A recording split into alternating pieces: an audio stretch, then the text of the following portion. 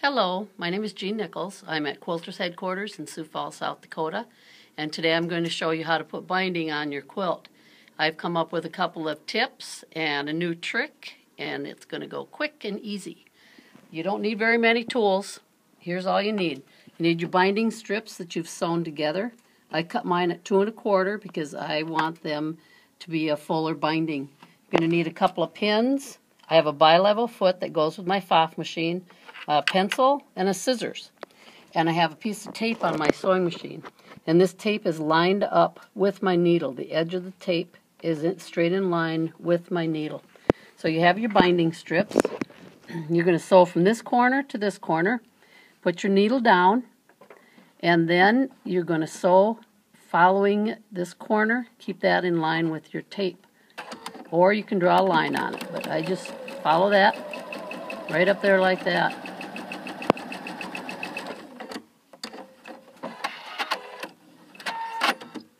Then you'll trim this up. I guess you can go over and use your rotary cutter if you'd like, but I just eyeball my 1/4 inch seam. I open this up, give it a little finger press. Finger press it open, and you're ready to go to put it on your quilt. Now I started my quilt already. I leave it an 8 or 10 inch strip where I started. I start on a side, and I try to avoid getting a seam on a corner. So I've put my binding all the way around the quilt, and I want to show you how I do the corner to give you a nice mitered corner. I'm using a 1/4 inch seam allowance. Back stitch just a little bit, and I'm going to go to the corner, and I'm going to stop a 1/4 inch before I get to the end. So I have my edges all lined up. I have a mark on my foot that's a 1/4 inch away from the needle. So I'll stop with that line on the edge of my quilt, and then I'll just give it a little turn, and I'm going to sew right off the edge here on the corner.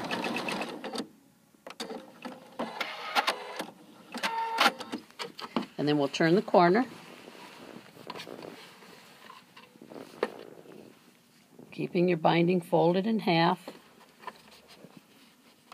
Fold it up. So it looks like that. You've got this line and a straight line with the edge of your quilt. Fold that back down. Keep your edges together. Your fold is at the top in a straight line with the edge of your quilt. And then we'll go down this side.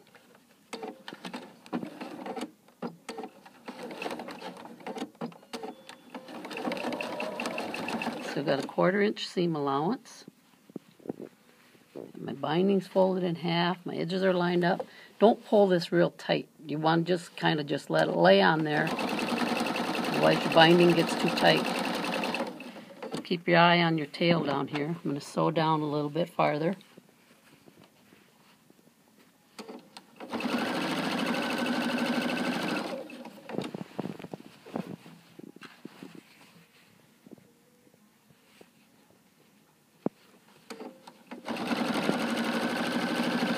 Okay, now, here's my trick.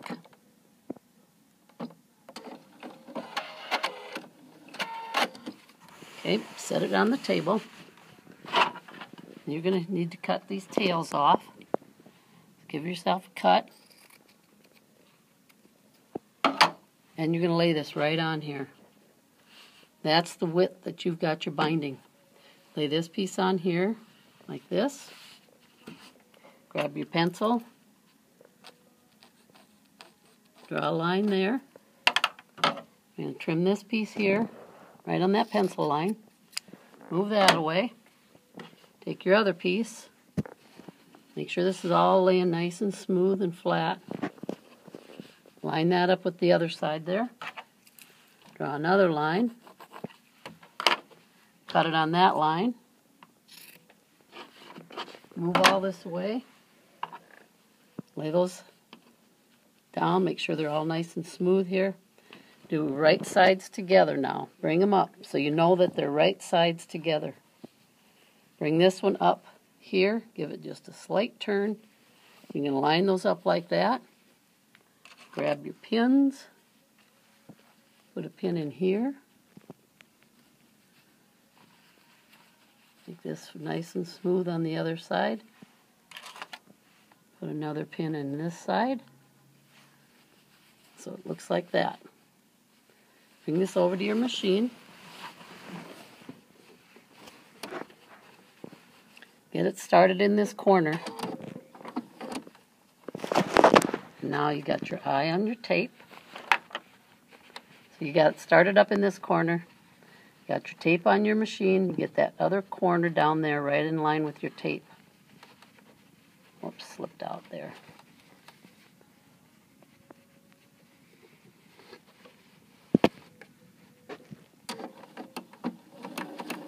So got that started. Now we'll bring this corner down to here. Keep your eye on this corner here along your tape.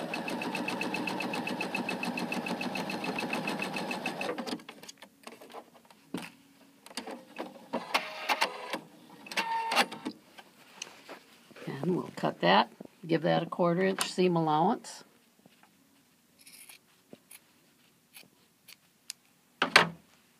Bring it back to your table. Look at that, how nice and flat that is. We're going to finger press this open.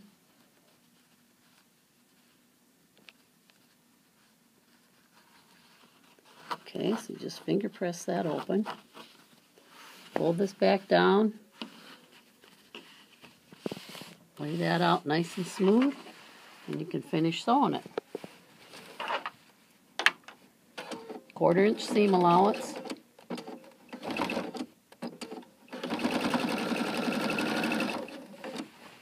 Keep your edges lined up. I'm using white thread to show you so you can see my stitches. Normally I would use thread about the color of the binding that I'm sewing on, or whatever color I quilted the quilt with. Get down here, there you go. Got your binding sewed on. No fancy special tools. It's nice and smooth. And now I want to show you how to bring it around to the front and how we use our bi-level foot. So the bi-level foot has a groove underneath it. And I'll follow the edge of my binding with that groove. So these just snap on. And you turn your quilt over. And I want to show you how I do a corner, so I'll start up here. So if you want to press this on your ironing board, you can. I just finger press it. Bring it around the front. Put my foot down. I got the groove right next to on the foot here. I got the groove next to my binding. Bring this down. I'm finger pressing a little bit underneath here.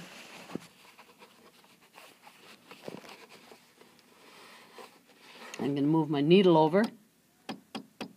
My goal is to kind of stitch right next to this line, your seam line that you just put on. So I'll move my needle over just a little bit. I'm almost to the edge, and I'll start sewing here.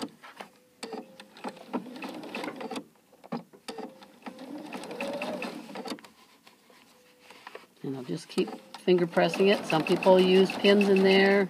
Some use those little red clips. You can do that too. I want to bring the bottom up first and then bring the side over.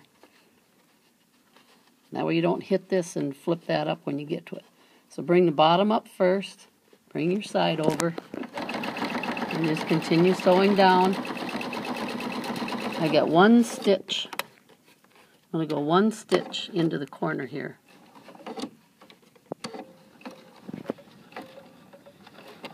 And leave your needle down. Turn. Finger press that again. Keep your groove next to your binding here.